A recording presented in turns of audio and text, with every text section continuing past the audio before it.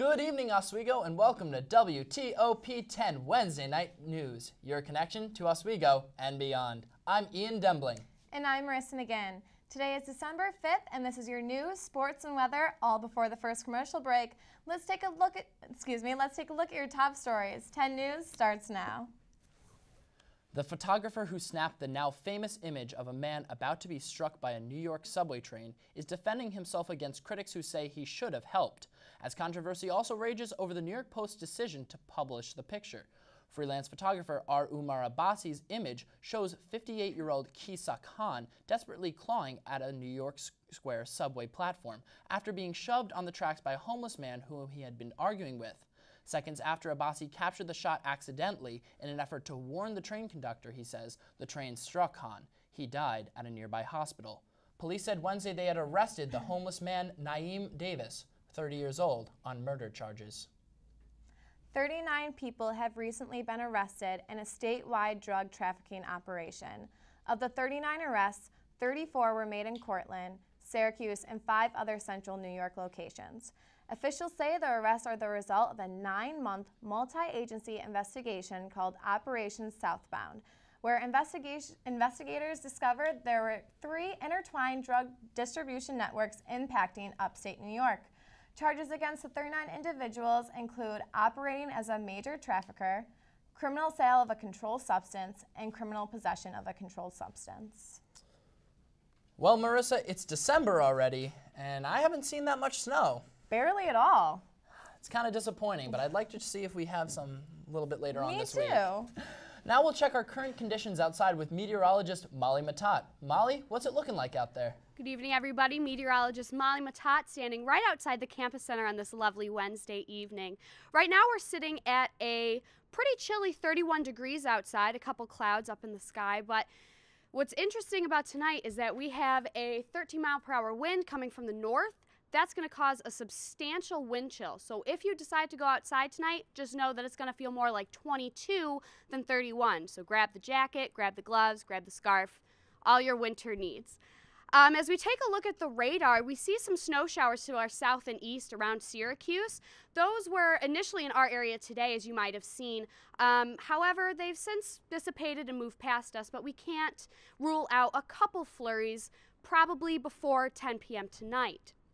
Now, as we take a look to the future with our 3-day forecast, Thursday is shaping up to be quite a beautiful day. A little bit on the chilly side, but overall pretty sunny, a couple clouds. However, on Friday and Saturday, rain starts to move into the area, and it will continue for a couple of days. I'll have your full forecast right after the break. Back to the desk.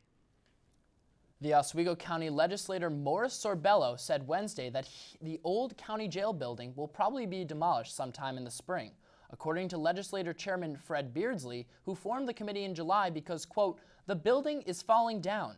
The bricks are falling right off the building. We need to address this. It's in such poor shape. Sorbello said his 3-person committee began meeting about 6 months ago with tours of the jail. A single wreath was placed at the mouth of Oswego Harbor Tuesday morning in memory of the 6 Oswego Coast Guard personnel who died 70 years ago. Petty Officer William Phillips said the 6 died when their boat was overcome by high winds and waves while they were picking up the person manning the West Pierhead Lighthouse at the end of his shift. The Oswego Coast Guard Station remembers the men who died that day to remember who we are and what we do. Earlier today, we had a chance to speak with Lauren Madlin about the blood drive in Hewitt Union. She gave us an exclusive look at how the blood drive is operated. Let's take a look. Hi, I'm Ian Dembling. I'm here for WTOP 10 News, and I'm standing here in the Hewitt Union Ballroom where the American Red Cross blood drive has been taking place. We're going to take a look around and show you all the stuff that's going on. The American Red Cross was founded in Washington, D.C. in 1881. It is a charitable organization and depends on volunteers. Ian had a chance to speak with Lauren Madeline, who organized and ran this week's drive. So what can you tell us today about the Red Cross? How has it been going so far this semester? This semester, especially in August and September, those were the 2 major blood drives. But right now, we're just trying to get people that donated it in those last 2 blood drives to come back and show their loyal support to the Red Cross. And so far, it's been really good. We've made goals so far for the first day, and we're trying to do that for the next 2 days. That's excellent. What can you The tell? process to give blood is very what simple. is something that you would First, tell read over the process while you are waiting.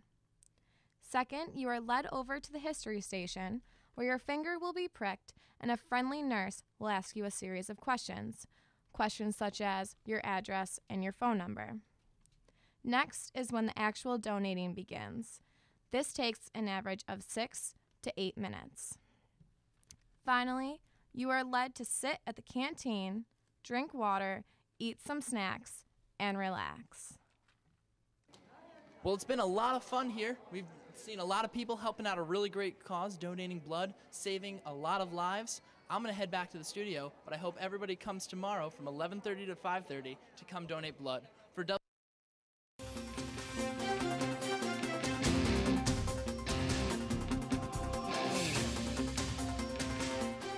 SUNY Oswego will offer a new bachelor's degree program in electrical and computer engineering starting next fall, coinciding with the opening of college's $118 million science and engineering complex.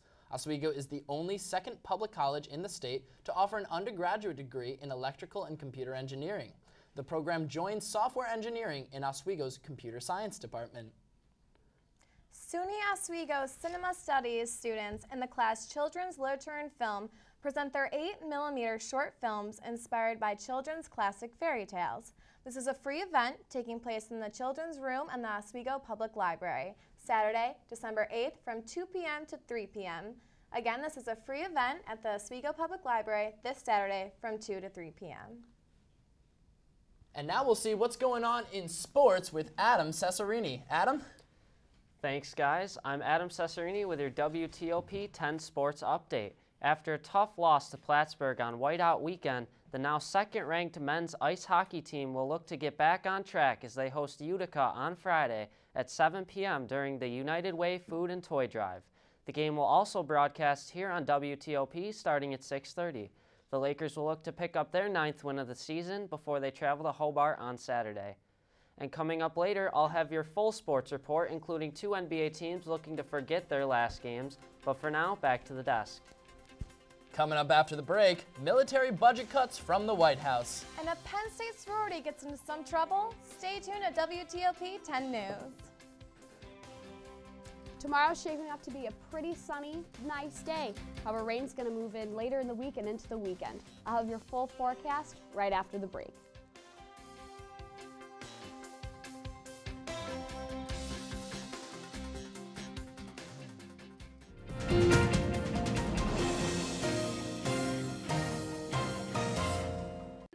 MBA program, helping you achieve your goals with a customized curriculum developed with flexibility in mind. Take classes year-round, full or part-time in Oswego, online or at the Metro Center in downtown Syracuse. More information is available online or by calling 315-312-2911.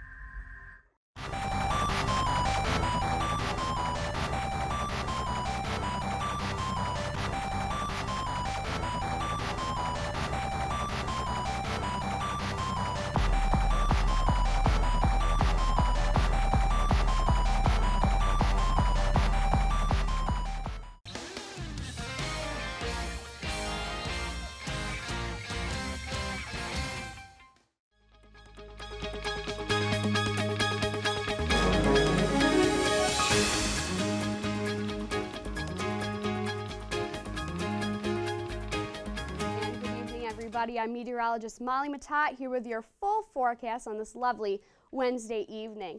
Let's take a look at the current conditions outside right now. We are sitting at a pretty chilly 31 right now. A couple clouds in the sky. However, if you choose to go outside tonight, be aware that we have some 13-mile-per-hour winds coming from the north. That's going to make for this chilly 22-degree wind chill. So if you got to go out for any reason tonight, pack the coat, bring the scarf, bring the gloves, keep warm. It's going to be a chilly one. Now let's look at what's happening around the state. Some lower 30s in Syracuse, Rochester, and Glen Falls. 30 up in Plattsburgh rather, but we're dipping into the 20s in Watertown and Buffalo with 29. Two cold spots tonight at Jamestown and Binghamton, both at a chilly 27, and our hot spot, as usual, New York City with 39. Let's take a quick look at our top headlines for this evening. Mostly sunny skies tomorrow. Should shape up to be a pretty nice day, but it should be rainy by the end of the week, and temperatures will become more mild throughout the weekend. So before we get too ahead of ourselves, let's take a look at what's going to happen tonight. We're going to bottom out at around 26, cloudy skies, and a light but not too light wind out of the north at 7 to 14 miles an hour. Now let's check out what's going to happen tomorrow. At 10 a.m., like I said, clear skies, a couple passing clouds, but no precipitation to speak of. However, if you look in the upper left-hand corner of your screen, you see these storms starting to move into our area. This continues to 7 o'clock, and it's going to continue pushing into our area into Friday. But it should hold off for Thursday, and here's why. We have some high pressure over our area right now. That's going to allow for these showers to delay a little bit, and tomorrow should be clear skies, a little cooler, a little bit on the cool side, but clear skies, like I said, a couple clouds, but nothing really to speak of. So tomorrow, mostly sunny. We're going to hit a high of 41 with some light winds out of the southeast. Tomorrow night, the clouds are going to start to move in. We're going to bottom out at 32. And then let's take a little bit look forward to this weekend. We have some very cold air in mid-Canada that's going to move into the Midwest, causing some unsettled conditions. However, more in our area, we have this mild warm air mass that's going to be moving towards us. That's why when this precipitation moves into our area, it's not going to be snow showers, it's going to be rain showers. It's a little bit too warm for snow at this point. Taking a look at our 5-day forecast, Thursday again shaping up to be really nice. Rain moves into the area Friday, into the weekend, temperatures in the upper to mid 40s, and Monday while it's going to rain, we're going to see a high of 56, a little warmer. Well, thank you, Molly. But we've been seeing all this rain on our forecast. Marissa and I were talking about before, all we want to see is some snow. I know, I understand. All I want is snow too, but it's going to be a little bit warmer, so all that moisture in the air, when it falls, it's not going to freeze into our beloved snowflakes. It's going to fall as rain. Listen, I hate rain just as much as the next guy, but snow will come eventually. Hopefully next week. Yes, hopefully. We will take a look now at some state news.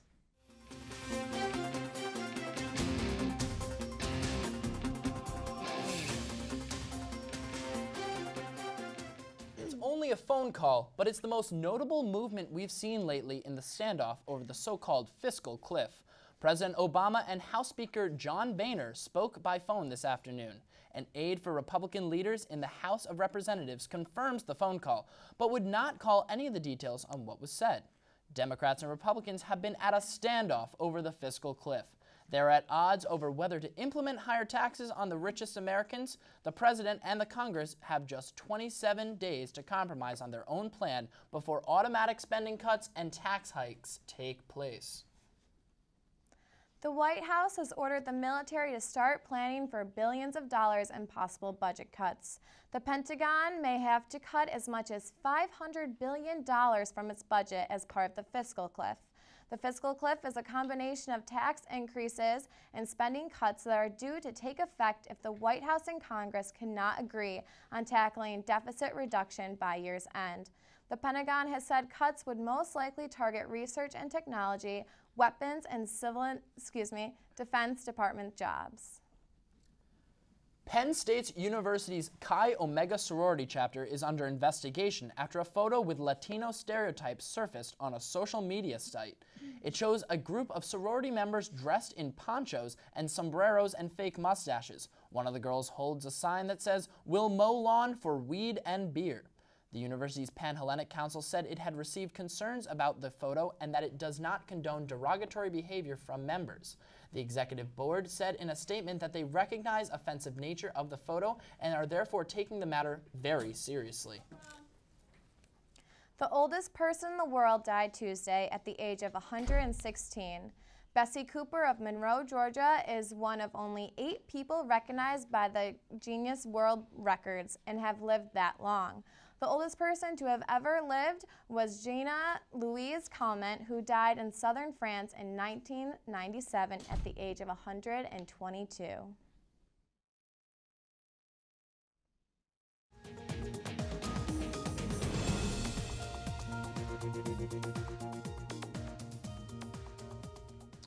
Protesters to the opposition attacked supporters of President Mohamed Morsi outside Cairo's presidential palace Wednesday night, leaving 2 dead and many wounded in the latest demonstrations against Morsi's assumption of powers.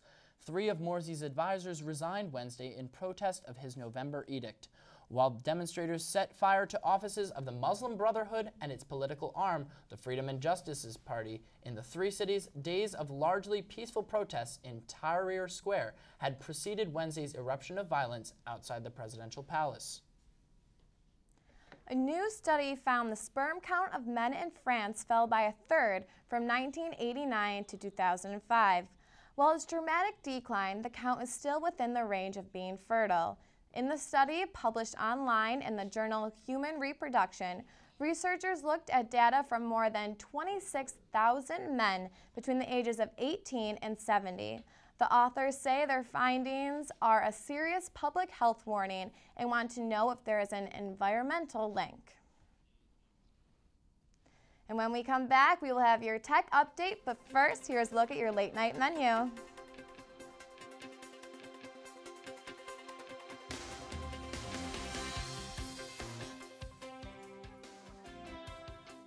Goals with a customized curriculum developed with flexibility in mind. Take classes year-round, full or part-time in Oswego, online or at the Metro Center in downtown Syracuse.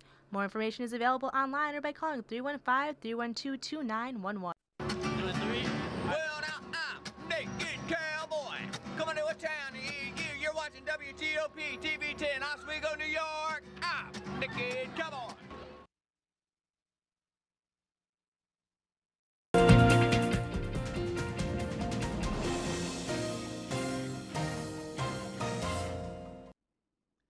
Last night, Lori Capricuzzi scored 2 goals on Aliyah Brianlove. Joe, get out. Adam, you're in. Lori Korpakovsky scored 2 goals on Ilya Brizgalov. Got it!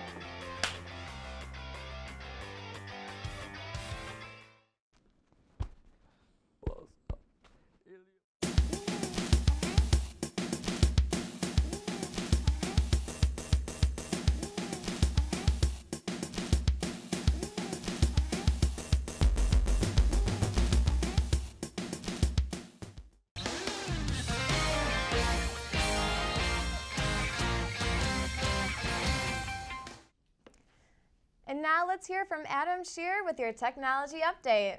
Thanks, Marissa, and good evening, Oswego. While studying for finals week, you may want to have all of your study materials all on your device and keep your work safe in case your computer breaks down. The cloud will help you do that, and I'm actually going to show you a few apps that'll help you. I'm showing them on an iPhone, but you can also use them on Android, on Windows Phone, whatever device you have. So the first one I'm going to show is Dropbox, and this is my favorite of all of the services. So with Dropbox, you get 2.5 gigabytes of free storage, and you can get more by telling a friend about it or going on Twitter and tweeting about Dropbox.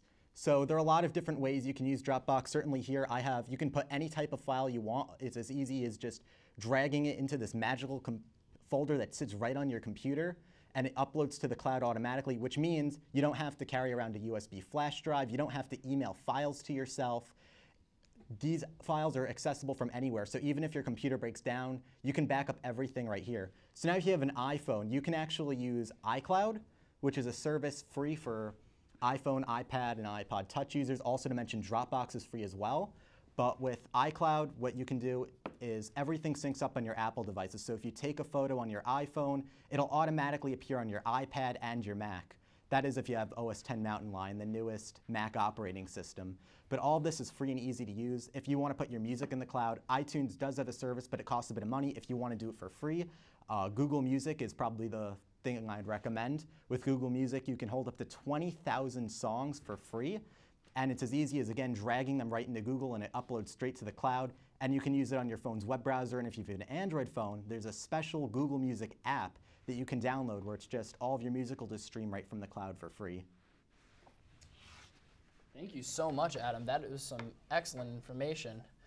What else can you tell us about some new technology that we might be seeing people be getting for the holiday times, the Christmas time of year? For holiday times, there's a lot of different stuff. I certainly see tablet computers, certainly Windows 8 just recently released in the Microsoft Surface. Also convertibles, I saw these earlier this year and I thought these are going to catch on, which are these, well, they started off as Ultrabooks, which are these notebook computers that are as thin and light as a tablet. With a lot of them, you could turn over the monitor and it's a touch screen, so they act as a tablet as well. Yes, I think I saw a commercial for that. Did you? I think I did. Yeah, there were definitely commercials showing off those. Do you own any of them?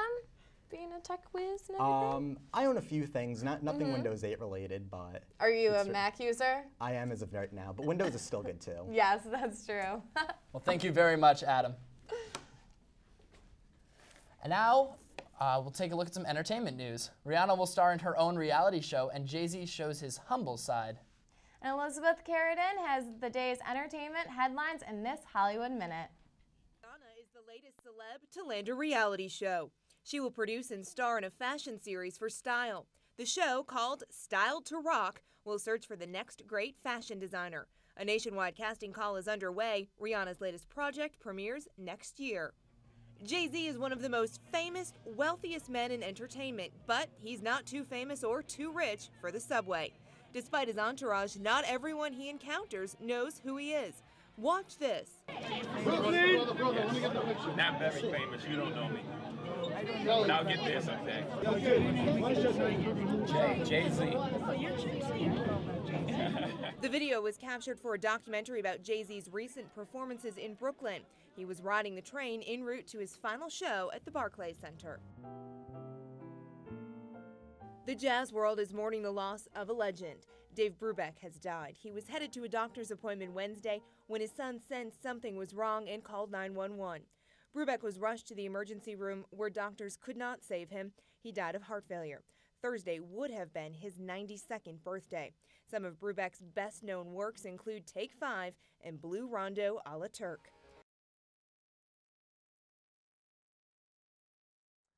And now, let's take a full look at sports with Adam Cesarini. Adam?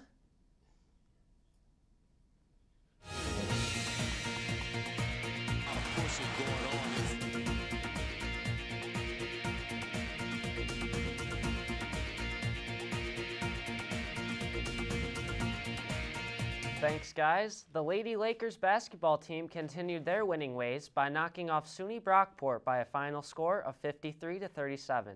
Kerry Kipper paced the Lakers with 17 points in the win. The women's basketball team now has the best-ranked scoring defense in the country, holding opponents to just 39.5 points per game. The Lakers are undefeated at 6-0 on the season and will look to keep the streak going as they host University of Rochester on Saturday at 1 p.m. New York Jets head coach Rex Ryan announced that Mark Sanchez will remain the starter for Sunday's game against the Jacksonville Jaguars. Ryan benched Sanchez in last week's game against the Arizona Cardinals after he threw 3 interceptions, increasing his total to 18 turnovers on the season. The Jets' offense is ranked 31st in the league, and the team has a faint hope to make the playoffs with their 5-7 record.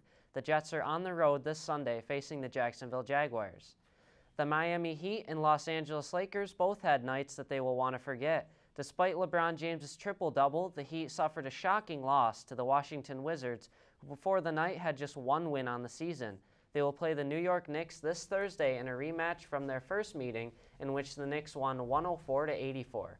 The Lakers continued their slow start by giving up a fourth-quarter lead and losing to the Houston Rockets 107-105. The Lakers are now 8-10 on the season and will travel to New Orleans tonight to play the Hornets. That's it for sports. Now back over to the news desk. And when we come back, we'll take a look at the lighter side of news and a final look at your forecast. Stay tuned at WTOP 10 News.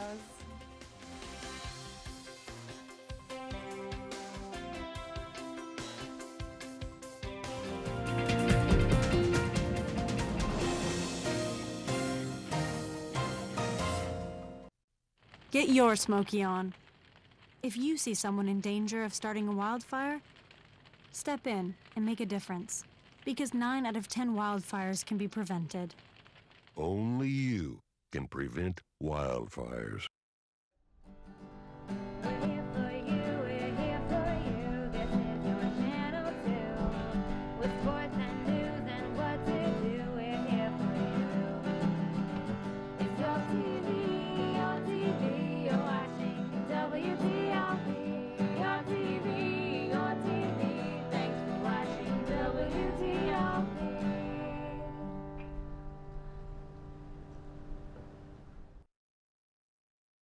The Oswego MBA program, helping you achieve your goals with a customized curriculum developed with its flexibility in mind. Take classes year-round, full or part-time in Oswego, online or at the Metro Center in downtown Syracuse.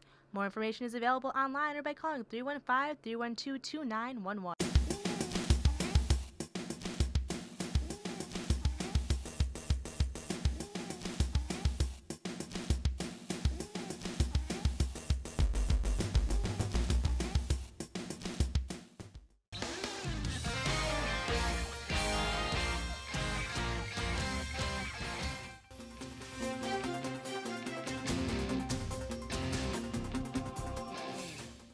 And here's a dive into the lighter side of news.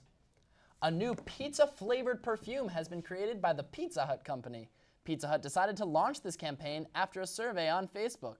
For the new name of the fragrance received a very large number of responses. They sent their fragrance to 100 of their Facebook commenters and plan to distribute more in the future. This fragrance would be a great idea to use at your next pizza party. A 6-year-old boy in San Antonio has the best gift ever for Christmas. His dad returning from the Persian Gulf for the holidays. Ethan Keller was surprised by his father while at school. The two have been separated for the past 9 months since his father's deployment. The Keller family arranged a school surprise about 2 weeks ago. Father says he is really happy. Staff Sergeant Jesse Keller says he has not been told when he'll be deployed again. Santa has traded in his sleigh for a wetsuit at the Sea Life Aquarium in Grapevine, Texas. Starting today, Wednesday, scuba diving Santa will be making his list and checking it twice in a 145,000-gallon tank. A local news station got an early look Tuesday. Sea Life workers say diving with Santa is as much fun for them as it is for the kids who watch them. Scuba diving Santa will take plunge at the aquarium every Wednesday and Saturday through December 22nd. And now let's take a final look at your forecast with meteorologist Molly Matat. Thanks, guys. Let's take one last quick look at your class day forecast for tomorrow. Those of you rising early and going to those 8 a.m. classes, you're going to wake up to a chilly 26 degrees tomorrow morning. So you're going to want to pack the coat and the rest of the winter gear, but it's not going to get too much warmer throughout the day. Still pretty cold. We're going to reach our max of 36 at 3 o'clock. And one last look at what's going to happen this weekend. We're going to see some mild temperatures in our area, and that's going to allow all these showers that we're having to fall as rain rather than snow. Well, thank you, Molly. There's a lot of great news going on out there. How about that Pizza Hut fragrance? That's interesting. Would you wear that, Ian? I don't know. Maybe if we all threw a pizza party together. How about I'll throw a pizza party, but I'll have some Pizza Hut. Yeah, definitely. That's a I'd be in.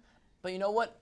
The holiday season's coming up, and nothing's a better surprise than seeing your dad after such a long time. That was so touching. Touched my heart. Ethan Keller. So sweet. I could tell all he could say was that he was happy. He had nothing else on his mind. Oh, absolutely. I would be too. Absolutely. Definitely. Does anybody else have some great holiday plans for this upcoming break? Just spending it with my family. Yes, a lot of family time. Well, I'll be making you all jealous when I'm getting tan in Florida, but I'll be thinking about all of you. Okay. It's been a really great semester with all of you. I Definitely really do has. miss that.